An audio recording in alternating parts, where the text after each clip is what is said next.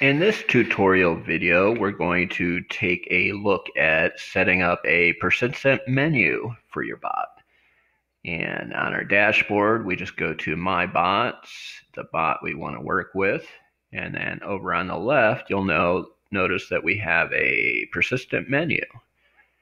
And if we click on that, we can see that to set up a persistent menu allows you to configure preset actions that users can easily access from an expandable menu throughout the conversation. And if we go to our bot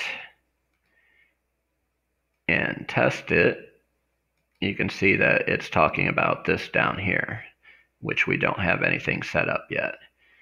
So what we do to set that up is just go to persistent menu, and you'll notice that they have different ones for Facebook, Skype, web chat, Viper, and Telegram. We're just going to set up one for web chat.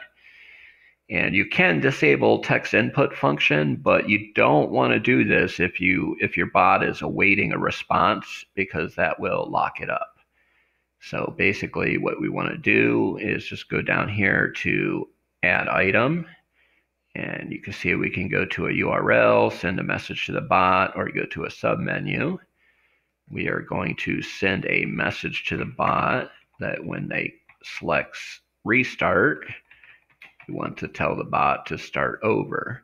And what that means is if we go to configure bot settings, we can see that the restart command for our bot is start over.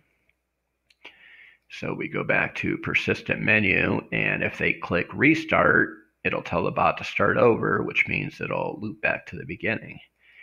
And you can also put in another one. Go to website, www.website.com. Now, if we go to our bot and test it, we can see over here we have the two persistent menu items that we set up. We can either restart or we can go to website. And you'll notice it has this powered by SnatchBot down here. This is only on the free version. If you upgrade to Pro, you can remove this branding, and this menu will just be what you set up in the persistent menu.